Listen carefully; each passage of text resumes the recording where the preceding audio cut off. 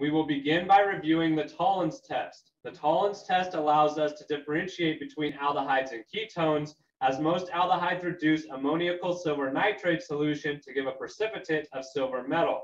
The aldehyde is oxidized to a carboxylic acid, while ordinary ketones do not give a positive result in this test. We will practice the Tollens test with two known compounds, benzaldehyde and acetone, and we will begin by dissolving a couple drops of each compound in separate test tubes with a minimum amount of diethylene glycol diethyl ether.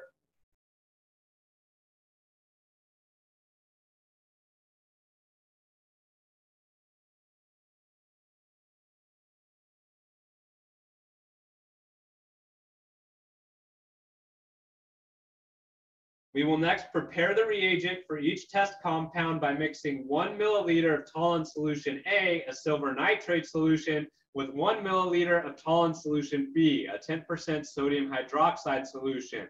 A precipitate of silver oxide will form. We will then add enough 10% ammonia solution to the reagent mixture to just barely dissolve the silver oxide. Once the reagent is prepared, we will add our test compound solutions to the reagent mixtures and vortex.